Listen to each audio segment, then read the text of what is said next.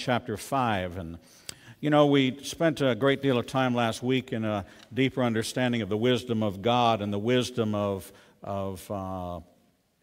Deuteronomy. And I get very passionate about the book of Deuteronomy for a lot of reasons. First of all, it's the one that Yeshua quoted 3 times when he was in the desert. Second of all, it becomes the foundation, the cornerstone of Judaism in our understanding of the declarations and proclamations of God. It contains within it the blessings and the curses. It contains in it with the instruction that was not the instruction for those at Sinai. It was the instruction for us.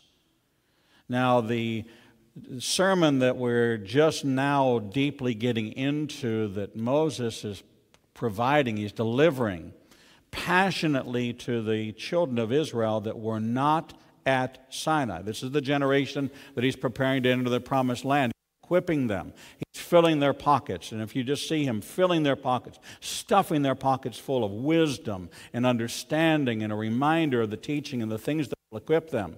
It's like the Boy Scouts when they pack a backpack and they have these items which are essential survival items. This is what you need if you're going to be in the wilderness, what you're going to need to survive. You make sure you pack this and make sure you pack that and make sure you take this with you and don't leave this out. And make sure you have a flashlight and you have a flashlight battery and you have enough flint and you have enough matches and you have something to keep them dry and all these things. This is that be prepared message. This is that be prepared sermon that Moses is giving to these children of Israel because he's not going to be there. And like a father that gives the last and dying wish instructions to a son, listen, take care of things for dad. I want you to make sure, don't forget to do this. Don't forget to do that. I want to remind you of this. And over again, he's giving them instruction. The same instruction that their fathers and their mothers heard at Sinai, he's repeating for them because they did not bear witness to it. And as we get into chapter 5, we now hear these words which are so profound in the Hebrew, Shema. Now we talk about the Shema. The Shema is a proper name given to a particular Hear, O Israel, Shema Yisrael. But it's not the only Shema. Okay, if that were the only Shema that was in the Bible, then the word Shema would not be used but one time. God uses the word hear, Shema, over and over and over again through the Bible because it's not just the hear like we think about hearing.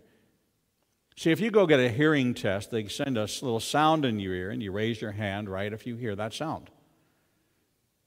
What do you understand about that sound? The only thing you understand about that sound is if you heard it or not. That's it. You don't know the decibel level. You don't know what the sound generator was. You have no idea what it means. I've had those hearing tests, and I wonder, should I have heard it? Oh, does that mean that I'm hard of hearing? Oh, does that mean that I've lost frequency? Oh, does that mean that my hearing's gone? Oh, does that mean if I didn't raise my hand, it's been a long time since I heard a sound? Oh, my goodness, did I miss a sound? All right? What's going on? Am I going to need hearing aids? Are they going to come out here and tell me, this is what you're thinking the whole time you're going through these tests, right? Okay? Wow, that was a long time. Was I supposed to hear something? Excuse me, was I supposed to have heard something? Right? You've been to those hearing. Am I gone? Well, I don't know what happens. It's only me. And I'm sitting down. But Shema doesn't just mean hear. Shema in the Hebrew it's kind of like when I teach you about Shabbat and tell you that Shabbat, the only action of Shabbat is rest. And that's a passive action, right? Well, but it has to be married to another passive action, which is receive. In order to rest, you have to receive rest. In order to do it, that's the whole passive action of Shabbat. You can't not receive and get rest. You can't receive Shabbat and not be rested and refreshed. They go hand in hand. It's the most active passive behavior you can have, and that is to receive and rest. It's not that you're not doing anything, you're doing something very intentional, and that is receiving from the Lord. And so when you're to do no regular work on Shabbat, you're supposed to do the work of God on Shabbat, which is rest. When you are in this Shema, this hear, This is the kind of hear that your wife, husbands, I'm going to talk to you now. This is the kind of hear that your wife wants you to hear. She wants you to shema. She wants you to hear and listen and understand and weigh and digest and take it into you and have there be a metabolic transformation in your being by the very hearing of those words. Now, 90% of you have no idea what I'm talking about. But I'm going to talk to the men again. This is the most romantic thing you can do for your wife is shema.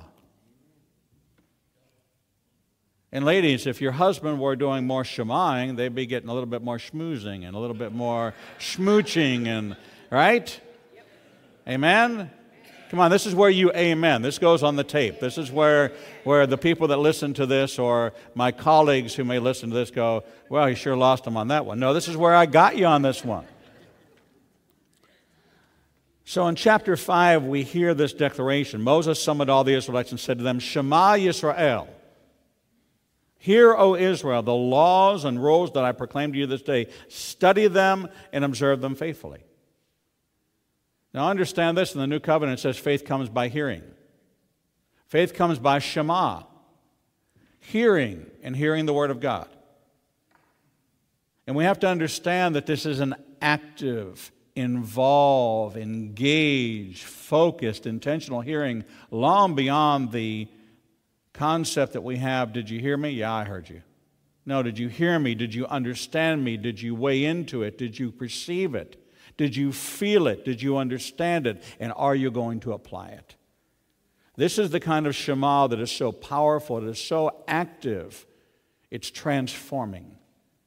This is the kind of listening that God wants us to do to His Word, and the kind of listening that our wives want us to do to them. They want us to shema in a way that it changes us. And Moses was compelling. This is a compelling. When he says shema, it's like taking your child and grabbing their face and saying, look at me. Shema. I want to speak right into your spirit. I want this to become the very fabric of you. I want your blood cells to change by the hearing of these words. This is the kind of what we want to do when we do healing services and we speak right to a cancer tumor. We tell that cancer, listen to me. Shema, you hear me. Tumor, you leave this body now.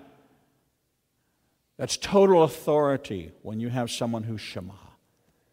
And you're completely engaged, you're completely involved, you're not distracted, you're as focused and as direct as you can be. And these words of God are chosen so because He doesn't say, listen to me, pay attention to me. He says, Shema. Hear, O Israel. Shema Yisrael. Hear, O Israel. There's a declaration from the very words of God, from the mouth of God. I want you to hear it, obey it, apply it, live it, breathe it, make it a fabric of you. It says if you ate meat, if you ate food, if you drank water, it comes and I want it to permeate your entire body. This is the kind of listening. It has to be applied. It has to be practical. And remember, He's talking to millions of people. Imagine the quiet, just like this quiet, as you focus, as you weigh in, and as you enter in, and as you lean in. This is that kind of Shema that He is proclaiming. The Lord our God made a covenant with us at Horeb. We talked about Brit, the covenant, the cut, how important the covenants were. Why this covenant, this Sinai covenant, this Mosaic covenant was so profound and so powerful, and is not something that requires our obedience in order to receive salvation. It does require our understanding in order to relate to one another. So this isn't compelling us to become what they quote-unquote Torah observant. This is compelling us to be God observant, biblically observant, biblically understanding, wise in the counsel of God. And so here's what He's telling them.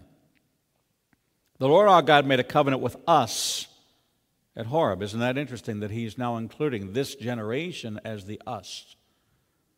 We've already declared and we've understood and established the fact that this generation was not at Sinai.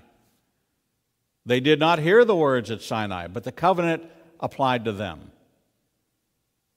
And therefore it was inclusive and it was contemporary and it was for today. And he clarifies that for you.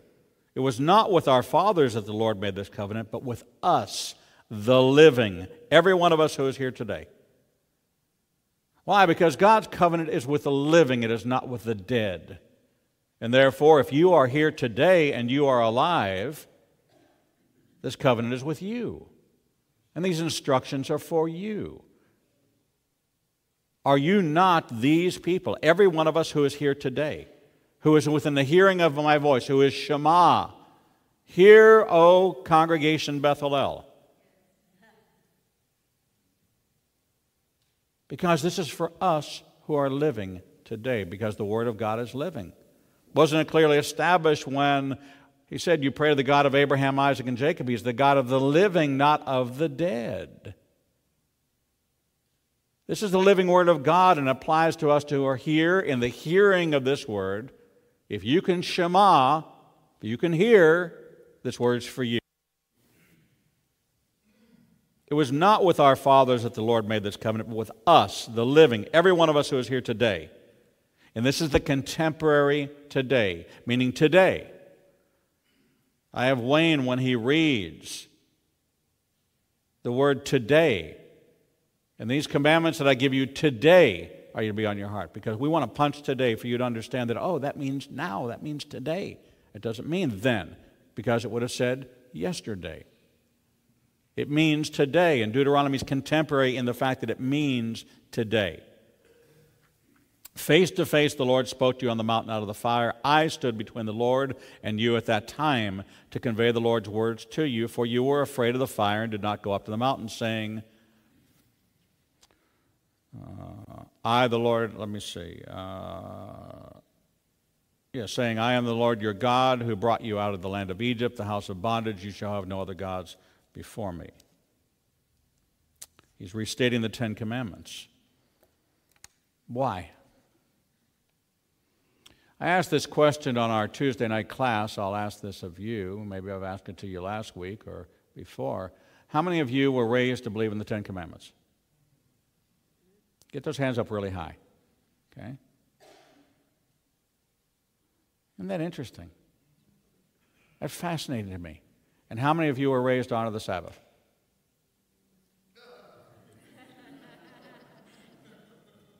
Isn't that funny? Don't you find that quite odd? Like 3 or 4 or 5 hands went up. All the hands went up about the Ten Commandments. But only 3 or 4 or 5 hands went up to honor the Sabbath. And yet God states and He restates and He restates that all of these, and these are the essentials.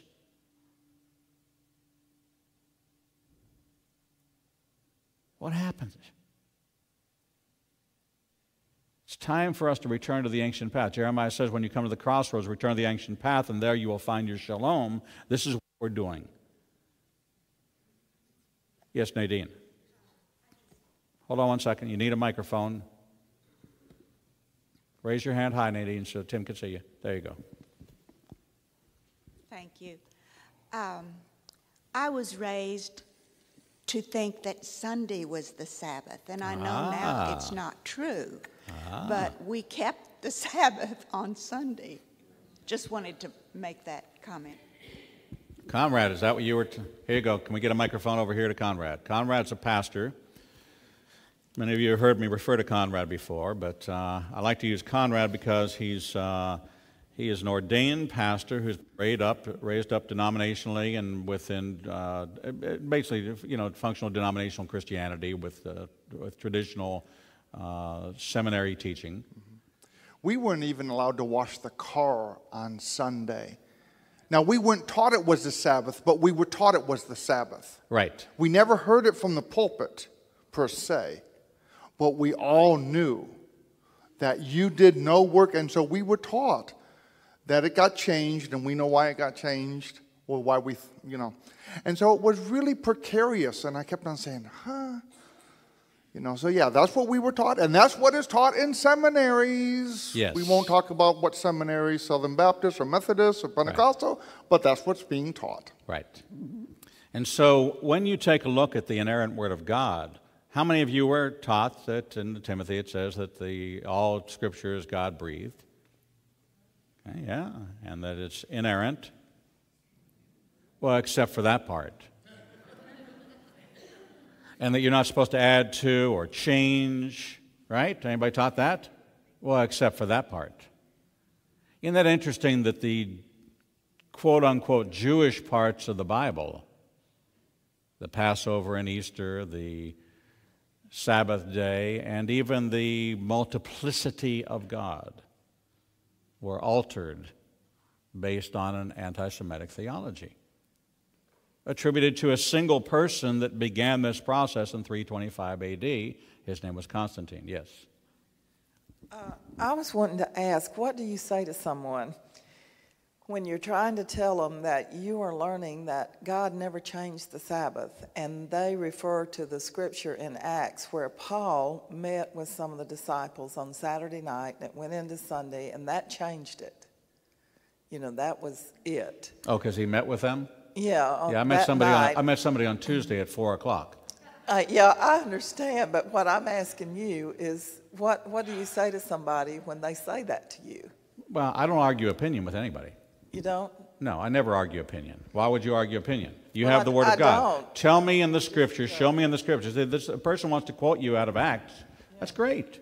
Praise God that they know the Bible. Okay, now show me in the Bible where it clearly says, okay, that in 6 days the Lord created the seventh, and so does he attribute that on the first day of the week? So what day does he call Yeshua's ascension or his resurrection? What day of the week is that? The Bible tells you that's the first day of the week, so that wasn't Sunday. That must have been Monday. According to your friend, that's now been changed to Monday. Right? According to his logic. Well, then the timeline of the Bible doesn't work, does it? Okay? Then all the timeline has to shift, if that's the case. And everything has to moved up. And he didn't come in on the 10th of Nisan, he came in on the 11th, and that has no meaning whatsoever. And he wasn't crucified on the 14th. When the lambs were, he was crucified on the 15th, and he rose on the 18th because everything has to move because of your friend. And I think that that's powerful.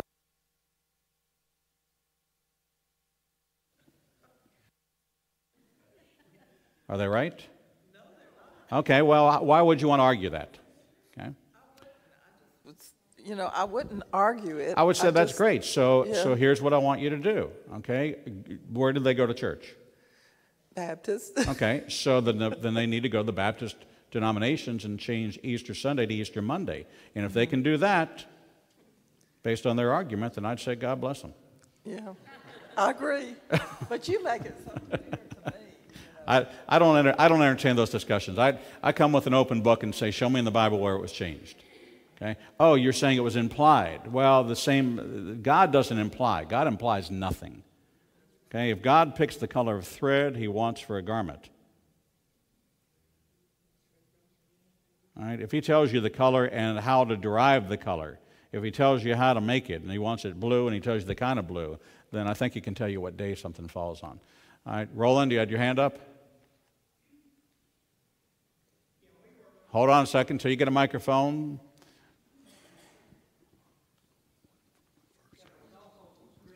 Hold on 1 second. You got to turn the microphone on. Are you with me? Are we with me? Okay. Yeah, there was also a reference about Yeshua rising on the first day of the week, which was a Sabbath, was one of the references that a lot of people use. I understand that Constantine had changed the Sabbath because Saturn was the chief god that he worshipped, and as he included Christianity in his worship, it was more convenient to worship on the first day of the week. And that goes back to some Roman emperor type stuff. But for those of you that maybe did not grow up in Alabama, we had the blue laws, which required you to close your business on the first day of the week, or on Sunday. So it was that ingrained in the teaching around here. You know, in this debate that's been going on for since 326, when 325, 326, when Constantine issued these 3 decrees of the doctrine of the Trinity, the changing of the Sabbath day to Sunday, and the resetting of Passover to be celebrated on Easter, and combining them and only making it a one-day, thereby celebrating only the resurrection as opposed to the life and the death and the resurrection, which is a complete Passover picture. He changed it based on an anti-Semitic theology, and in fact, in his writings and in his letters said, we will remove all things Jewish. And so this was the foundation. This was a cornerstone. And so when you wonder, how did we get so far astray from the Word of God, this is what happened, and so it became man's doctrine. So, you know, in a congregation like this where we establish that the Word of God is going to rule, and regardless of what man thinks, God, let all men be liars. This is what the Word says. Let all men be liars. Let God be true. We're going to stand on the Word of God. One of the reasons he was anti-Semitic was because the people were supposed to worship him as a God also. Correct. And the stubborn Jews, thank God, did not see it that way. So being stubborn does have its consequences and also its rewards. We bow down to no man. No man. It's historical, and it made Constantine hysterical. All right, let's get back into, was there another question? One more? Was there a hand that was up?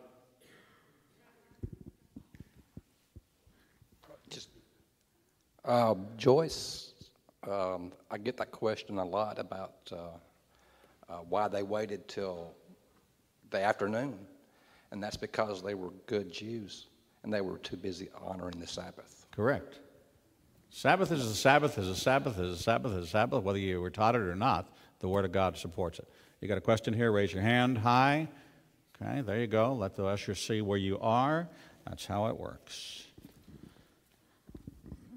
In tracing the 10 Commandments in the Old Testament, I went into the New Testament, and every one of them is actually written in the New Testament. Of course it is. But remember the Sabbath day. But it's covered under John 14:15. He says, if you love me, you'll keep my commandments. Correct. The first 3, it says you.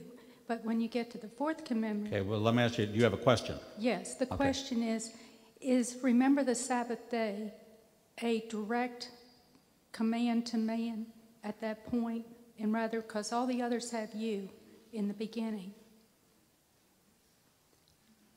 You shall have no other gods before me, you. And then the 4th commandment says, remember the Sabbath day and keep it holy. To all mankind. To all mankind. So that was a direct command. You have to read. The Sabbath day is to be celebrated by you. You is understood. Is that your manservant, your maidservant, your animals, this is all mankind is to remember the Sabbath. The alien living among you, your cattle, your livestock, everything is supposed to take it. In fact, it applies to the land. The land is supposed to get a Shabbat. There's a Shabbat year, there's a Jubilee year. If you take a look at the entire concept of Shabbat, Shabbat is a universal concept. For 6 days the Lord made the heavens and the earth, and on the 7th day he ceased from work and rested and was refreshed. The land ceases from work and rests. The people cease from work and rest. This is a whole refreshment kind of thing. The land has a Sabbath year where there's an entire year where you don't harvest and you don't plant. And you glean enough and you harvest enough in the 6th year to last you the 7th year, plant it the 8th year, and harvest it in the 9th year. Okay? God has this perfect plan, and if we understand it, we too will reap those same benefits where we will bear that kind of harvest in our life. Yes, it is very clear that it doesn't say you. It is a universal. Shabbat is a universal reference. Shabbat is an understanding. It's an island in time. It's why it has no evening and it has no morning. It is an entity. Shabbat is it's like defining a Jewish person. Is it a bloodline? Is it an ethnicity? Is it a lifestyle? Is it a genealogy? It's everything. Shabbat is everything. It is an entity. And because it is an entity, it is to be observed as an entity. All right, so I, the Lord, am your God, who brought you out of the land of Egypt, the house of bondage. You shall have no other gods beside me. So, who are you to pray to? God. Period. You're not to pray to the Son. You're not to pray to the Mother. You're not to pray to any man. You're to pray through, he said, whatever you ask for in my name. He said, when you pray, pray our Father. Praying to Yeshua is not instructed in the Bible. There will be no other gods before me. Why? Because in the end, everything will be subject to the Father, including the Son. Everything will be subject to the Father, including the Son.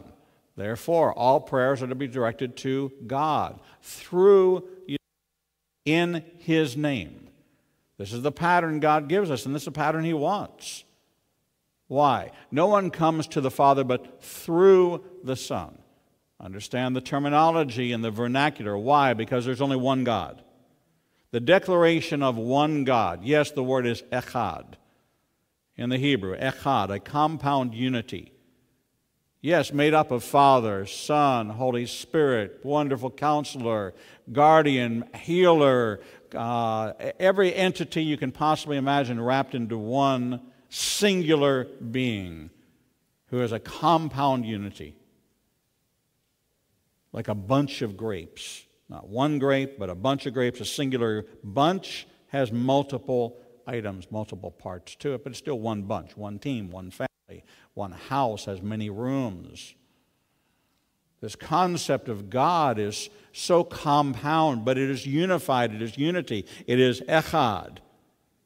Nowhere in Scripture is God referred to as a singular. He's always referred to as a plural one.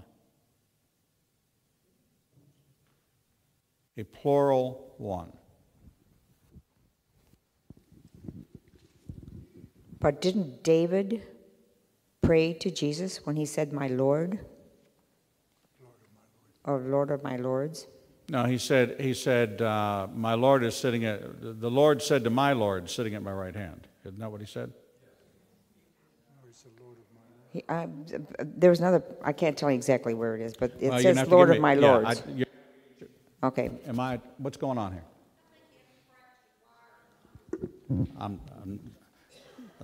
Let them.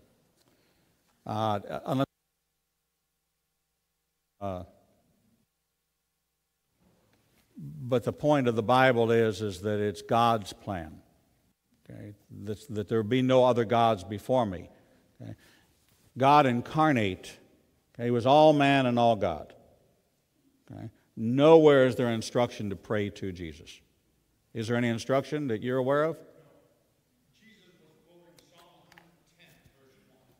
Is what Jesus was quoting in Luke's gospel. Psalm 110, verse 1. That's what he's saying. The Lord said to my Lord, sitting at my right hand. So he was talking about the father and son relationship, but the point of this discussion is that it's about the Father, and that in the end everything is subject to the Father, even the Son. So you shall have no other gods beside me. This is refuting. This is the establishment of monotheism. This is the establishment of the genealogy of the Shema. Hear, O Israel, the Lord our God, the Lord is one. Deuteronomy 6, verse 4. This all leads into this declaration that has become the watchword of Israel. And so in this declaration of the watchword of Israel, it's a confirmation of the first commandment.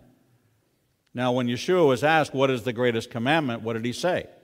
Shema Yisrael, Adonai Eloheinu, Adonai Echad. Hear, O Israel, the Lord our God, the Lord is one. You shall love the Lord your God with all your heart, with all your soul, and with all your might. And the second is this, to love your neighbor as yourself. The one God concept is so essential. Why? Because Abram was set apart from a family of idol worshipers. Not only were they idol worshipers, they were idol makers. And because he heard the call of God to be set apart, because he answered that call and believed in one God, the establishment of Yehudi, Yehudim, Jewish. Yehudi, the word Jew,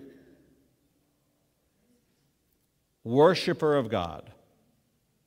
Worshiper of God, not gods, worshiper of God. The Yehudim, the Jewish people, were the worshipers of God. They were set-apart people because they believed in one God. And his instructions were very clear. You're going to head down this path to one God and one God only. You're not going to have multiple gods. You're not going to have wooden statues. You're not going to pray to members of God's family. One God. Clearly established one God. Not the mother, not the son, not the brothers and sisters, not the relatives. One God. You're going to pray to God. And you can pray in this name. But that's going to clearly establish this. You shall not make for yourself a sculptured image, any likeness of what is in the heavens above, or on the earth below, or in the waters below the earth.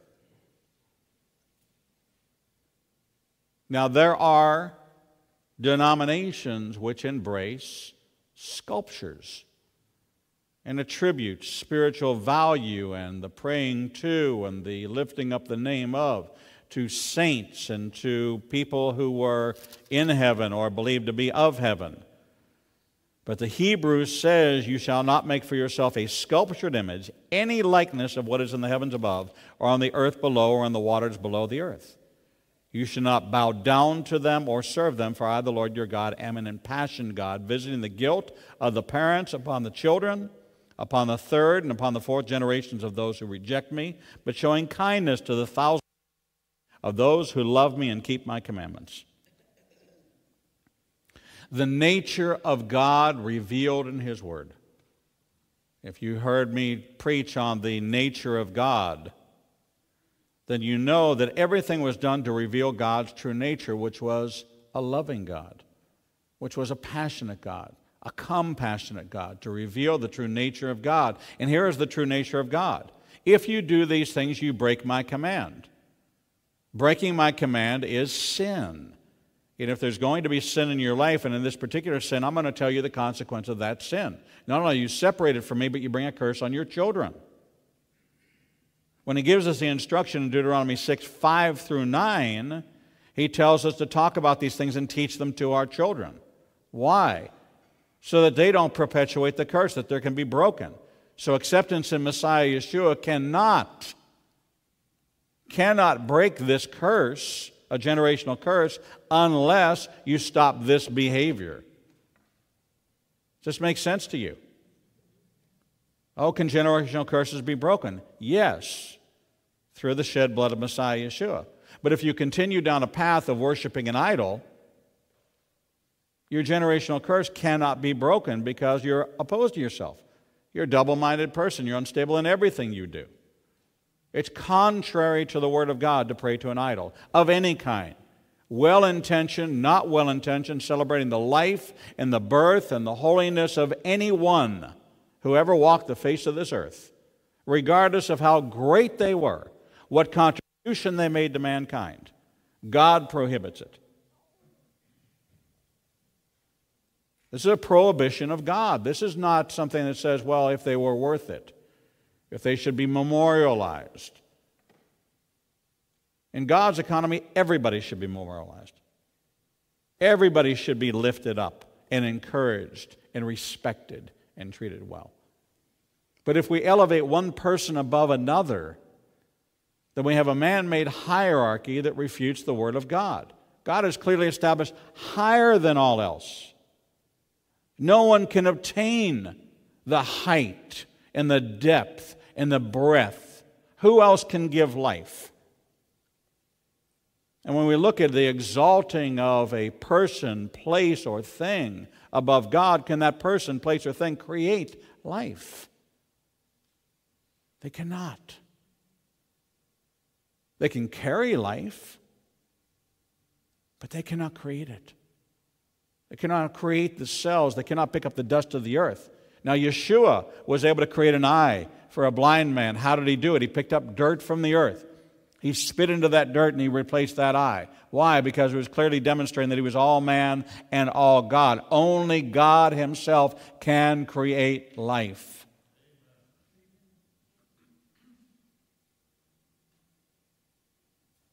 Raise those hands high. The ushers can't see you. I can see you, but the ushers have to see you. They have to get you the yes.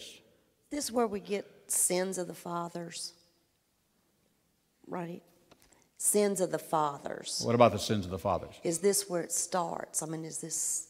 This is the generational curse, yes. This is where he says that for I, the Lord God, am an impassioned God, visiting the guilt of the parents upon the children, upon the third and upon the fourth generations of those who reject me. How do you reject him? You reject him by breaking his commands. His rejection is clear. It's not rejection because you deny. I got lots of hands. You're going to have to hold those hands high and just wait. Okay? Excuse me.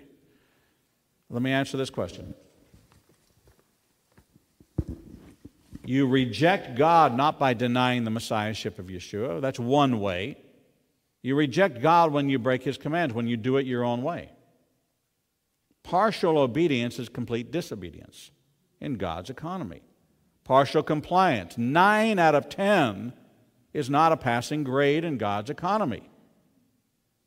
And I'm going to tell you, whoever sold you that bill of goods that said to you, oh yeah, the 1, 2, 3, 5, 6, 7, 8, 9, and 10, yeah, those are good, but we can change this one at our will. They sold you a bill of goods. Because on the day of accounting, when God says to you, well, wait a second. Understand, Yeshua told you that these days were coming when he was going to say, depart from me, I don't know you. Oh, but we did these things in your name. Yeah. But what you did the least to these people, the least of my brothers, you did to me. How did you do it to them? Well, you changed the Word of God. You changed the way things were done. You changed, you added to, you altered, and you persecuted because they didn't change it your way. They held on to their way because this was my way. And yet you rejected them and you persecuted them and you condemned them and you killed them and you criticized them. But this tells you right here, visiting the guilt of the parents upon the children, upon the third and upon the fourth generation of those who reject me, but showing kindness to the 1,000th generation of those who love me and keep my commandments. So it's the Word of God. Today are still suffering. Still suffering because of this. You can plead the blood. You can plead the blood of Messiah over generational curses and say, "Okay, I plead the blood of Messiah." But if you continue in this behavior, you're perpetuating the sin. You're not breaking it. You're repeating it. And it's clear, and there's great confusion about this. If you want to be delivered from generational curses, stop doing the same things that the parents did and stop following the same teaching and go back to the Word of God. This isn't an easy teaching. You know, Yeshua told the disciples, he told many, these things are a hard teaching. They refute everything you know and everything you understand. But that does not make them false. It makes them true. And because they're difficult, but what about all these places that teach this? Well, what about them?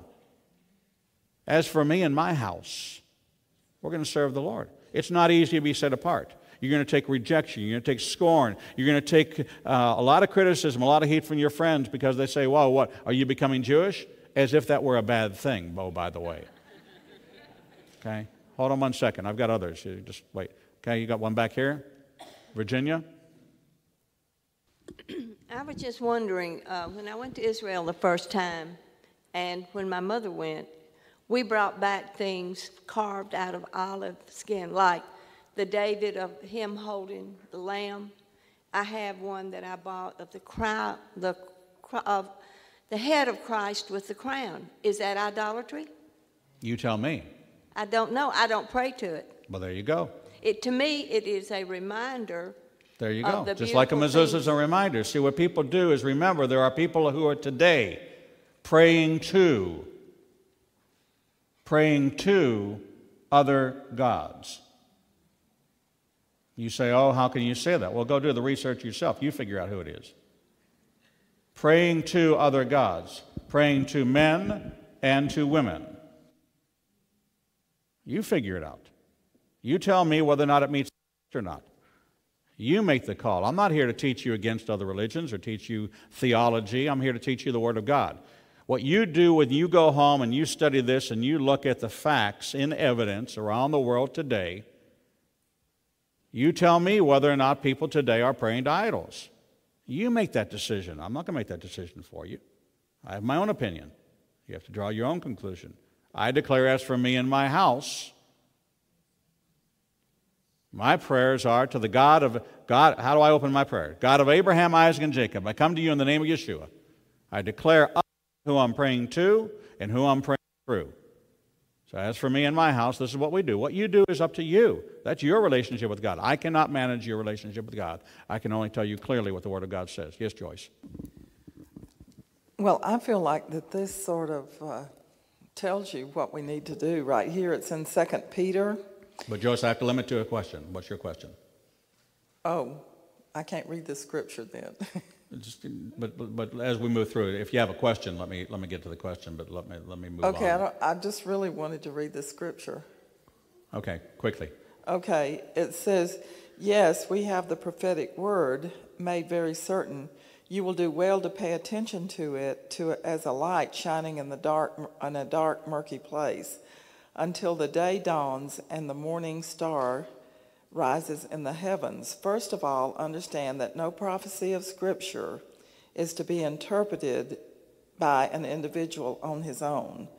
For never has a prophecy come as a result of human willing. On the contrary, people moved by the Ruach HaKodesh as he spoke the message from God.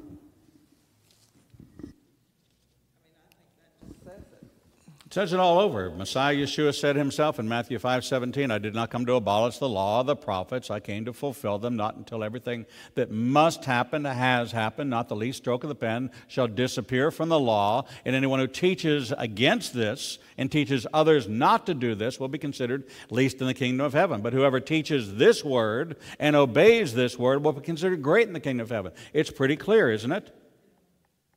That nothing is to disappear from the law or the prophets. Now, is this the path to salvation? No. The path to salvation is only through faith in Messiah Yeshua. But you want quality of life. How many of you want quality of life? Everybody here wants quality of life. God gives you the path for quality of life. This is the path for quality of life. I asked the question on Tuesday, how many of you as you age and get older say, I don't want anybody to feed me when I get older. I want to be self-sufficient until the day I die. How many of you say that? Okay? Then why do you let the pulpit feed you? God. This is for your instruction, for your betterment. Don't let other people feed you things that aren't true. That's why you're here in this place, because I'm not here to refute what other people tell you. I'm here to tell you what the Word of God says, and it is unchangeable. If it were changeable, it wouldn't be God, would it? It's not the shifting sand. It's not the way the wind blows this way and that way based on one man's doctrine and one man's theology. It's either all true or it's all a lie. And if it's all true, then it's all true. He says, you shall not swear falsely by the name of the Lord your God, for the Lord will not clear one who swears falsely by his name. You know, I get that all the time. Tells me they're an atheist. I say, you're an atheist. You swear to God? They go, oh yeah, I'm an atheist. I swear to God. It's one of my favorite little traps.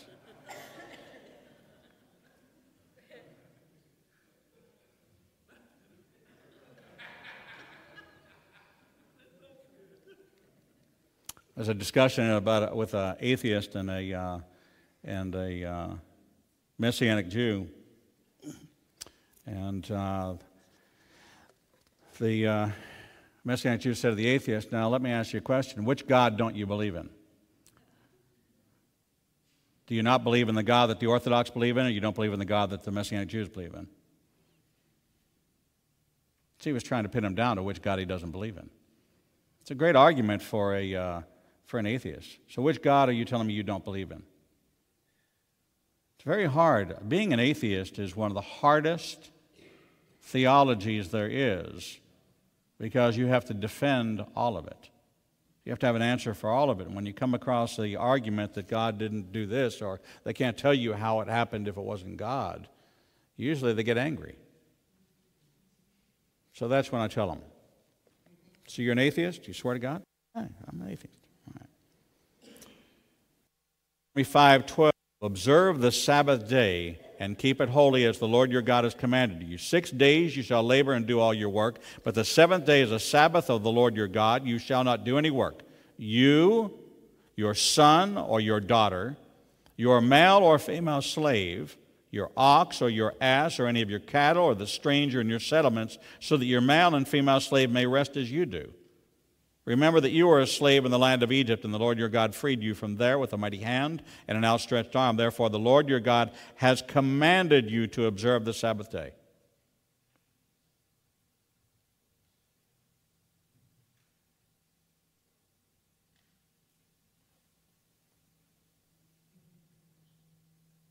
Somebody finish the statement, if you want to, if you feel like it, unless somebody teaches you differently. Unless somebody with power and authority, like a Roman emperor, declares that if you don't do this, you'll die, or if you do this, you'll die. I believe that Scripture tells us we must be willing to count the cost. Mordecai was willing to count the cost, wasn't he?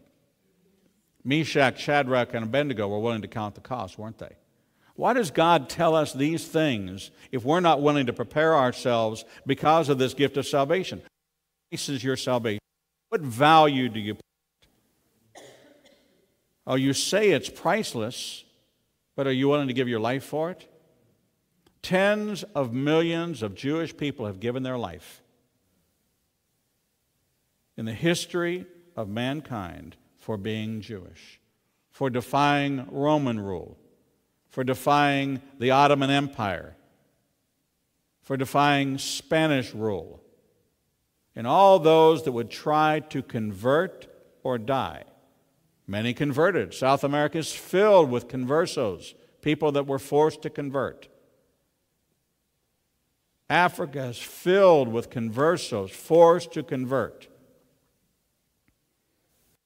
And pockets in the Beit Menashe in India, and the Beta Israel in Ethiopia. And now they're finding that in secluded parts of South America there are observant Jewish people speaking Hebrew in a nation that there is no Hebrew, where a dialect, a guttural dialect of Spanish is spoken, excuse me, but yet they're speaking Hebrew and they're praying in Hebrew and they have a Torah and they're reading from the scrolls. And there's no logical explanation for it other than they are a dispersed, lost tribe. This is what's happening today as peoples are being uncovered and discovered. And we now have genealogy to understand names like Perez or Franco, and we can directly attribute that to 1492 and the expulsion of the Jews on the 9th of Av out of Spain, and where they went and where they settled, and how after 600 years we're beginning to find that their roots were completely embedded in the Jewish people, that they left Israel, went to Spain, not a big trip across the Mediterranean, not a big dispersion, but yet a dispersion, and then the migration from Spain into Central and South America. And we begin to see revival in Rosario, in Buenos Aires, all throughout South and Central America. There's revival going on in the Jewish people. And it's easy to understand how our people are going to come together with one heart and one voice, because there are people that are holding on to a Shabbat observance, even though the people around them are stoning them, or setting their synagogues on fire, or stealing their Torahs, or defiling their holy books. This has been going on for thousands of years, and there's no outcry in the world. It was because of the world's silence and the world's really confusion that where you're taught the Ten Commandments in its entirety, well, 90% of it. And isn't it interesting that in the description of the commandments, the longest, largest, most detailed, most explicit commandment of all, inclusive of who it applies to, where it applies to them, including man and beast, continuing into an explanation of a Shabbat year every 7th year and every 50th year for a Jubilee. God declares that Shabbat extends all the way to the ground and to the harvest. Why do you think somebody would change it? Because the very identity of the nation of Israel is wrapped up in Shabbat. So you change Shabbat, you change the very cornerstone. You have monotheism merged with the Sabbath observance, and you have, what would you call that person? Jewish. So you want to rob the Jewish people of their identity, take away their language, take away their nation, take away their Bible, their Torah, and take away those things which are commanded,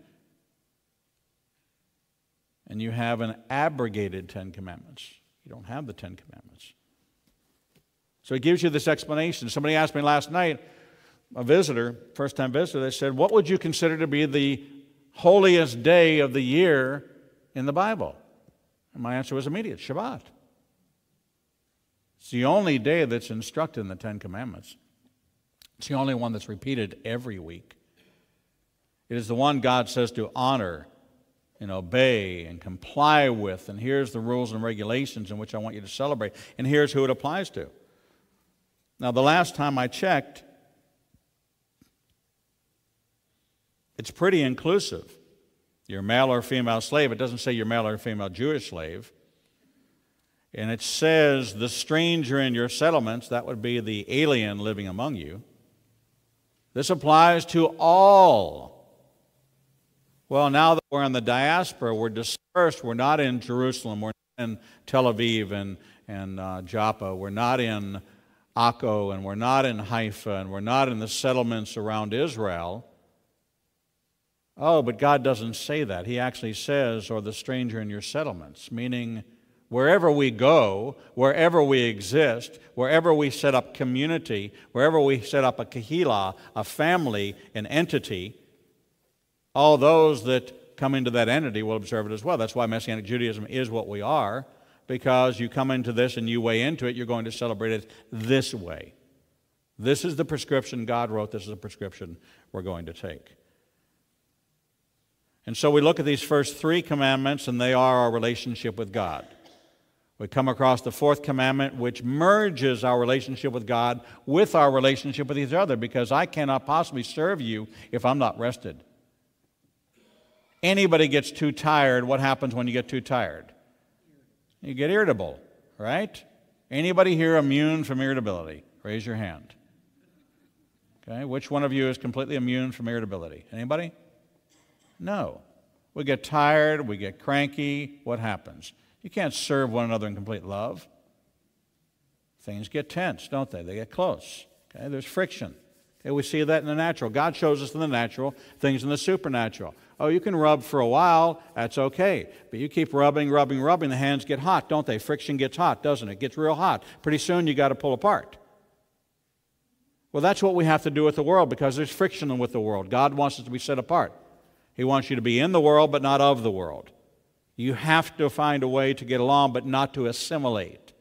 And God says you will be set apart. This is how I will set you apart. How can you be set apart in God's economy? What did Messiah do? Did Messiah celebrate Sunday? No, he was a Sabbath-observant Jewish man, Torah-observant Jewish man. Therefore, if you're going to walk in the footsteps of Messiah, what are you going to do? Go around him? Isn't your prayer that you never get ahead of God? Right? That you not be God, that God's not your co-pilot, that he's your pilot? Well, if you're going to follow in the footsteps of Messiah and go where he went and observe what he observed, he might have been somewhere preaching on a Sunday. I know I get a lot of engagements preaching on a Sunday. As a matter of fact, that's why we do it. Why do you think the Sabbath was established on Friday night and Saturday? So that I have another revenue stream for the congregation on Sunday. I think it's very logical. Makes sense. If every one of us was just in our own pulpits, I couldn't go out and get a special offering for the congregation on a Sunday teaching in some church somewhere. And this is the season, usually around Christmas or around Easter, that I get the most calls to come speak. You know, I've got I'm going to be in Tuscaloosa on December 11th, teaching about the Jewish birth of the Messiah. They're in for a huge shock. They have no idea. I said, are you sure you want? Oh, yes, we want to know the Jewish perspective of the birth of the Messiah. Well, okay. Are you sure? Oh, yes, we really want this. Well, okay, you're going to get it. Got a hand up over here.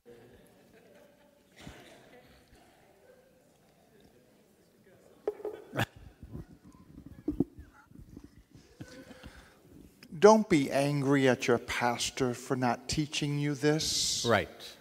I have 3 advanced degrees, 2 of them in history. I've never been taught any of this at state universities. So don't be frustrated with your pastor, because basically seminary is garbage in, garbage out. Okay, whatever the professor says, that's what you give them, whether you agree with it or not. And so don't be frustrated when you go back tomorrow morning in your Baptist churches, Methodist churches, whatever. Amen. Don't be frustrated with him. Just begin to pray and say, Lord, show him what you've showed me. And that takes time, guys. It does take time. Thank you for that. Because I want you to understand this building that's next door that's called the Messianic Jewish Learning Center. Our vision for that is that it be a place for pastors to come during the week and be taught. See, we've been called to a ministry of reconciliation. Now, what you're taught, I have these conversations with pastors, and there's a number of pastors in Birmingham that call for advice and counsel. How do I, and you don't turn a big ship on a dime. You don't. All right, how many of you are trying to turn a car and make a hard right turn at 80 miles an hour? It doesn't work too good, does it? Okay? Well, this is the path of 2,000 years. All right? And there's a change going on. And when we first came to Birmingham, and the first time I was in Birmingham 5 years ago was when we first came. And I had opportunities to speak. I could count on one hand the pastors in Birmingham that were even receptive to talking to me. Last year at the Passover Seder, we had 78. Our goal is to have over 100 and to be able to have pulpit exchanges in Birmingham. You see, the denominations don't talk to each other. The only cross-denominational effort in Birmingham today, besides the Interfaith Council, which is leaders from all different denominations, the only one where they denominational clothing is the Community Passover Seder, where everybody's the same. Doesn't matter where you come from. Doesn't matter the color of your collar or the shape of your collar or the shape of your headdress. It doesn't matter. Because we are supposed to be Am Echad. We are supposed to be one people, one voice, one heart, one spirit, breaking down all the dividing walls. You see, we always refer to the temple, to the Mechitza, to the dividing wall between Jew and Gentile. Let me tell you, there's many more dividing walls within denominational Christianity than there is a division between Jew and Gentile. Many, many, many more. Traps that are laid all over the place. They're like bear traps. You'll lose a leg in one of those traps. And some of them are violent, and some of them are passionate, and some of them are angry, and they don't even know what it's based on. So in this ministry of reconciliation, we have to understand what people don't understand, and we have to ease them into it gently. And you who go to a church on Sunday morning should be an ambassador, not a rebeller. You should be one that shares truth in an appropriate manner. And you're exactly right, Conrad. Exactly right. I mean, I've had conversations with people about replacement theology and God's covenant with His people, and they swear to you that God changed that. Swear to you. And I ask them for chapter and verse, and they say, but I know for a fact that because the Jewish people, I said, well, then Paul's a liar. Did they stumble so far as beyond recovery? No. It was a one-word answer, no. It wasn't, well, unless they changed their evil ways, baby. It says, no, they didn't. As a matter of fact, don't bite the hand that fed you. As a matter of fact, don't turn on the ones that paved the way. Their rejection brought you into salvation, brought you into an opportunity. But your opportunity is closing, and you better get it. And it's time to get it. Well, if we don't tell you and you don't tell somebody else and you don't share it,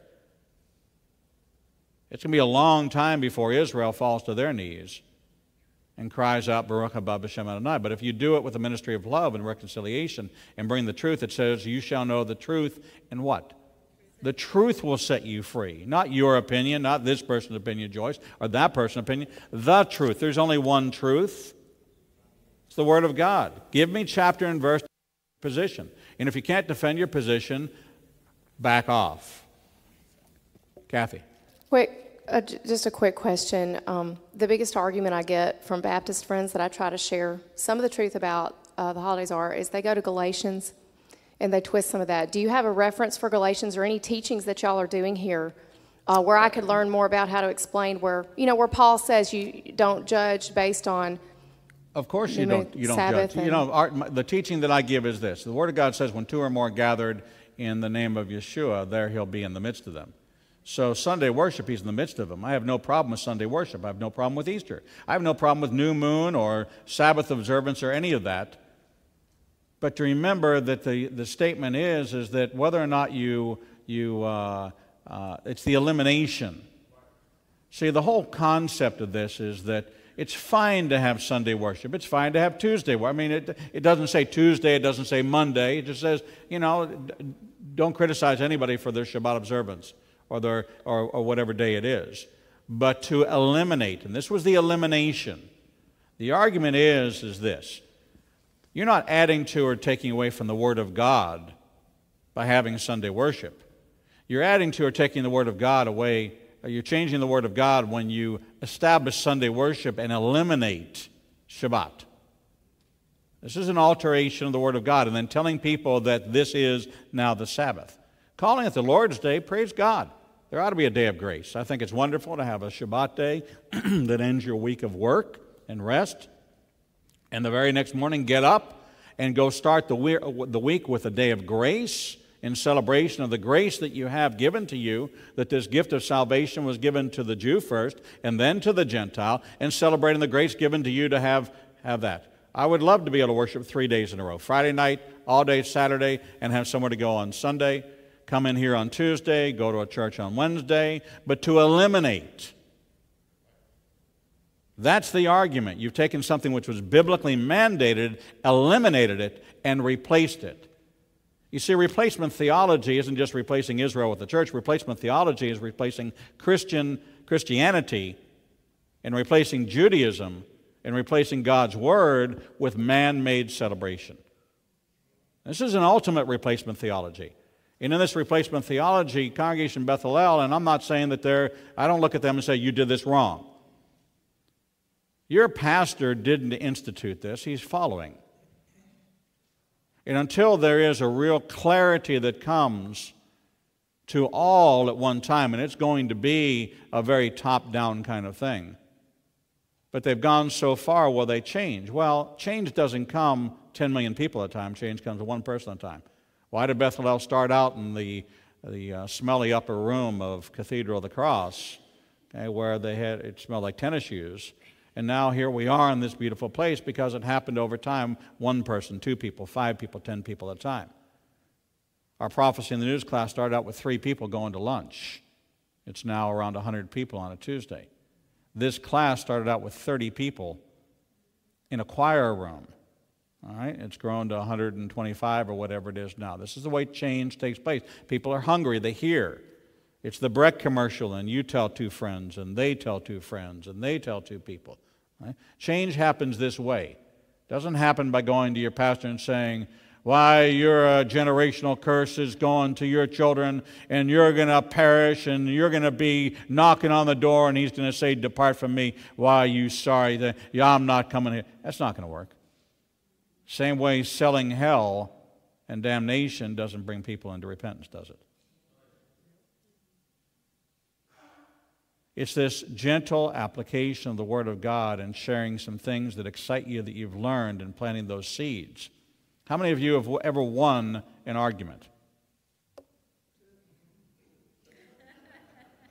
Nobody wins an argument, do they? What's the casualty of winning an argument? Oh, I won that argument. Yeah, you put that person down, they've been eviscerated, maybe they'll recover, maybe they won't. Maybe they'll be your friend, maybe they won't. What's the fallout from winning an argument? That's a casualty, a body count. How do you win an argument? You don't win an argument. When it gets to the point of an argument, it's a fight. Right? You can't win. You can't win at the unless it's at the expense of somebody losing. And in God's economy, there should be no loser. God's economy calls for all of us to be winners. All of us have access to the victory. And if you're not a path for victory, you're a path for defeat. Yeshua said it very clearly. If you're not for me, actively for me, then you are against me. If you're not actively sowing seeds for a great harvest, then you're opposed to the harvest. You're an enemy of the harvest. And God wants you to take what you learn. And I give you this instruction on new members class. Take what you learn. If you're here for a season, learn it the biblical way. Notice I didn't say the right way or the wrong way. I'm not passing judgment on anybody. I'm telling you, I'm going to teach you what the Bible says. For most of you, for many of you, you've never heard what the Bible says. Nobody ever took the time to explain to you, this is what the Bible says. This is the original language. This is what these words mean. This is how to apply them contemporary. It was the Old Testament. Well, then Yeshua was the old Messiah because all he quoted from was the Old Testament. Well, when's the new Messiah coming that's going to bring us a new teaching? He's not. Either he was the Messiah or he wasn't, and what he taught you was from this book. And so in the context of that understanding and how to apply it to your life, this is the path to victory. This is not the path to defeat. And so in order to turn this, how's it going to happen? It's going to happen when this place has standing room only. When we have to build an addition or look for a bigger place because more people want the truth, they're more hungry for the truth, and then people say, oh, something must be happening there that's true. When it was 30 people, oh, well, you know, I think that's a cult. Let me assure you it's not a cult. In a cult, everybody does what the leader says, right? Yeah, then this is nothing like a cult. But it becomes profound. And the newness of it is the oldness of it. And the freshness of it is the fact that we're not afraid to teach the Word of God. This is not a put-down. And I tell you, when you leave here, this is not a put-down. This isn't a criticism. This is an understanding. And when you understand it, then you have to make your own choice. No one's forcing you. We didn't force you to come here. We're like on Tuesday mornings when they come in on Tuesday, what do I tell them, Jim? The exits are here, clearly marked, and the exits are there. Nobody forced you to come, and nobody's going to stop you from leaving. The Word of God is true whether you like it or not, whether or not you were taught it. It's true. And understanding it and applying it is Shema. It's hearing the Word and obeying. This is the salvation plan. You can't hear the message of salvation and just hear it and not observe it, not obey it, not accept it. It has to be applied. In order for you to be a new creation, this has to take place and be active in your life. It's active listening. It's active receiving. Yes, Jim? In John chapter 16, Yeshua is explaining to his disciples that he's going to be leaving, that the Father is going to be sending the Holy Spirit. I want to read in verse 23 of John chapter 16. When that day comes, you won't ask anything of me. Yes, indeed, I tell you that whatever you ask from the Father, he will give you in my name. Till now, you haven't asked for anything in my name. Keep asking, and you will receive, so that your joy may be complete. You know, it's so clear that this plan of the Father is implemented for mankind. And these are the steps. If you want to get to the result, if you want to get to your destination, you'll follow the steps, right? Okay, if you want to drive from here to Tuscaloosa, you know the steps to take, right? You get in your car, you go out here, you turn right. You get on the highway, you turn right. You get on this highway, you go. You don't one step in that journey. You make a wrong turn, you don't get to your destination. God's telling you, if you want to get to the destination, here's the steps to take. It will be a wonderful journey. Isn't it great that our people didn't follow this and He sent the Messiah so that our destination is secure? Because our destination is secure, what does God want to do for us now? He wants us to enjoy the journey. Here's the path for the most enjoyable journey you could ever have with the Lord. Not restrictive, freeing. You want to eliminate strife and anger and problems in your life, follow this. And you're going to eliminate the arguments and the agendas and the selfishness and the greed and the envy and the jealousy and the backbiting and the false witness and the murder and the stealing and all these things that go on that bring division to communities. And people are going to start to live in harmony. And what is harmony? Harmony is unity. What does God say? Behold, how good and pleasant it is when brothers dwell together in unity. He is the God of unity, and He's calling us to be Am Echad, one people. Amen? All right, Lord, in the name of Yeshua.